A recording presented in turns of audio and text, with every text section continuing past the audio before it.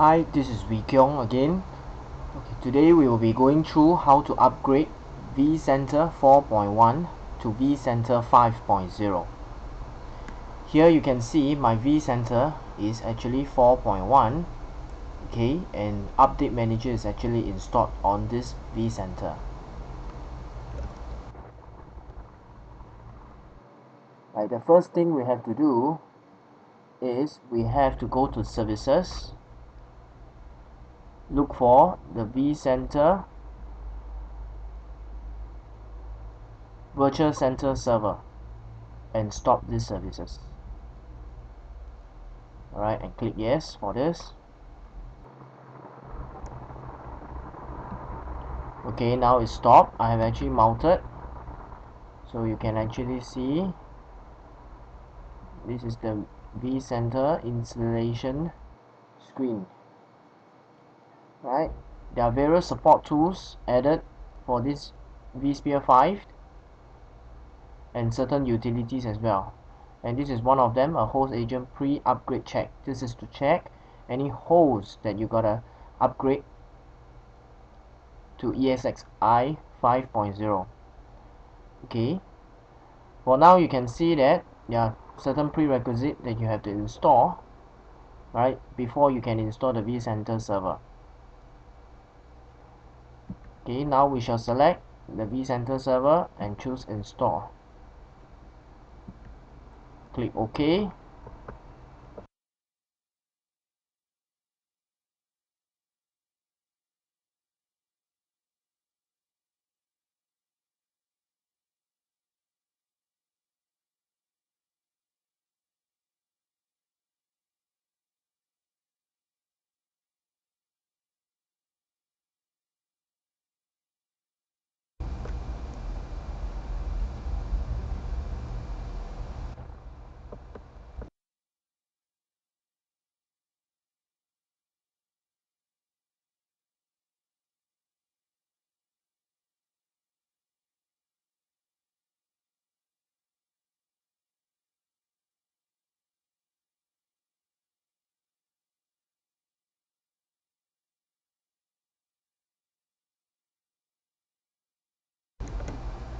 As you can see, it's now installing the .NET framework, which I do not have on my server. Do note that in vCenter 4.x you are able to install the vCenter on workstation OS like XP. In vCenter server 5.0 you are no longer allowed to do so. You are only able to install this on server OS.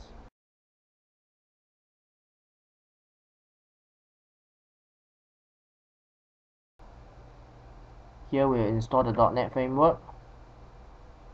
This is part of the media, so there won't be any download.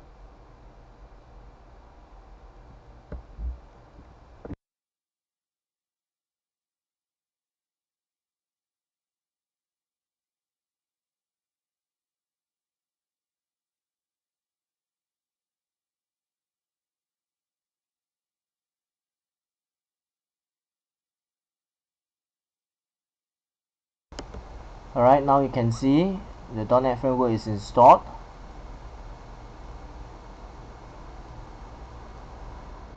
Okay, we'll do a restart and we'll carry on later on.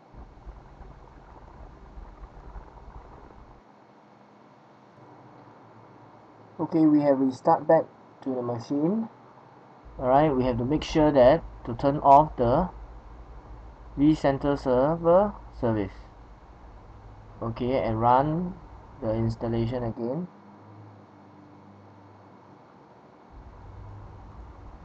Okay, as the .NET framework has already been installed, this time the vCenter will be installed.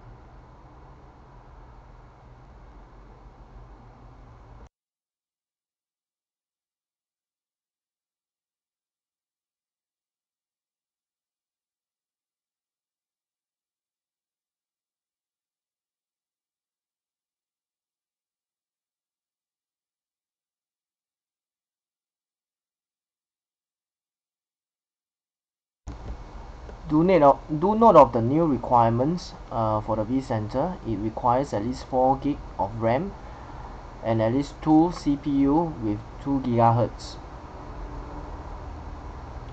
And it can only be installed as usual since 4.1 64-bit operating system. Minimum is Windows 2003 standard on Service Pack 2. Here you can see it actually detected a previous version and actually will perform the upgrade. Accept the license here. Alright, it will pick up your vSphere 4 license which cannot be used anymore. You have to remove it, and here we will install it in evaluation mode. And I'm going to click yes to continue. Alright, I'm using a built-in SQL Express. Do note in vCenter 5.0 is now using SQL 2008 R2 Express. Okay, I'm going to click next.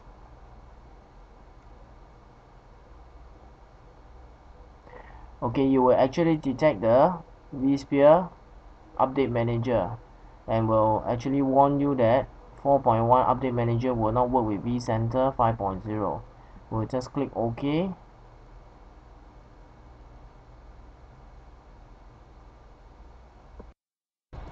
Here we are actually performing an upgrade, so I'm going to choose upgrade, and you have to acknowledge this check in order to have the next available to be clicked. Alright, this is based on that you have actually backup the existing database. Okay, I'm going to select automatic in this case to upgrade all the vCenter agent on the host that's connected to the vCenter. Okay, you can also choose manual. What you will do is that this will actually disconnect all the hosts from vCenter and then upgrade when it's connected once again.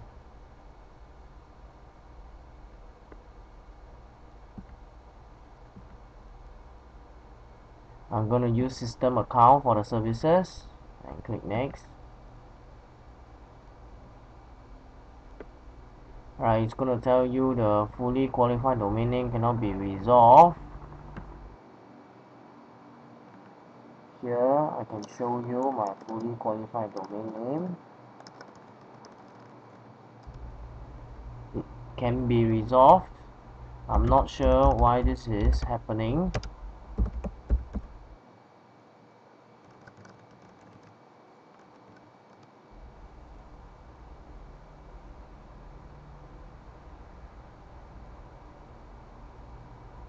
I've encountered this in the RTM version as well. However, as long as my DNS entry is there, is working, I think it shouldn't be a problem. And here you can change your installation path. I'm going to leave the ports as default. You can change accordingly to your requirements. Same thing, the link mode, the management ports, and HTTPS. I'm going to choose the first one since this is only a small environment. Alright, you can actually check this.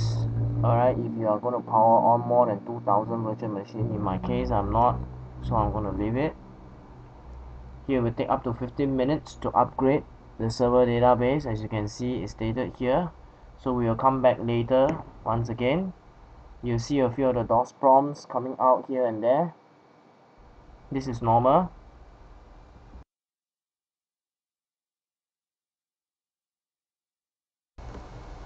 Alright, here is actually registering the product. It's almost done.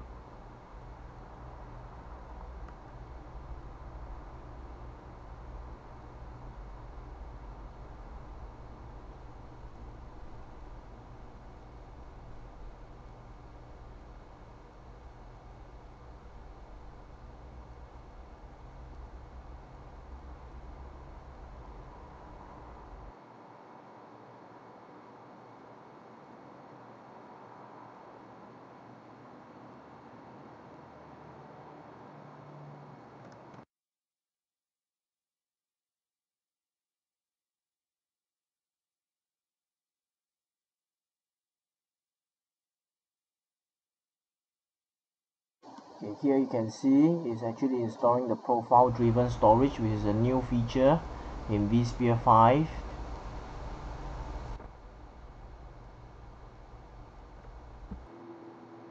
Alright, it has been completed. We're going to click finish here.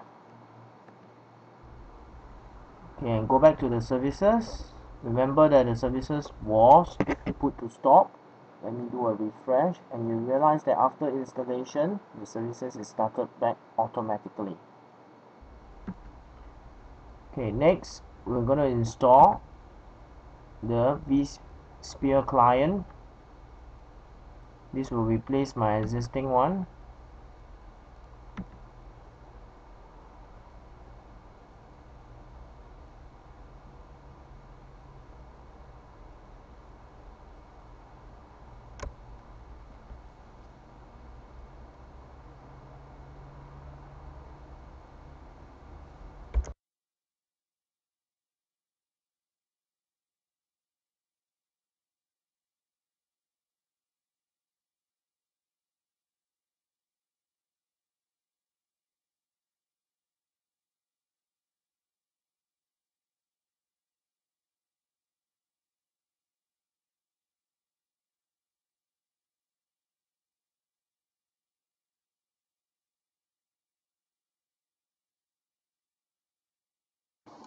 Alright, we'll click next.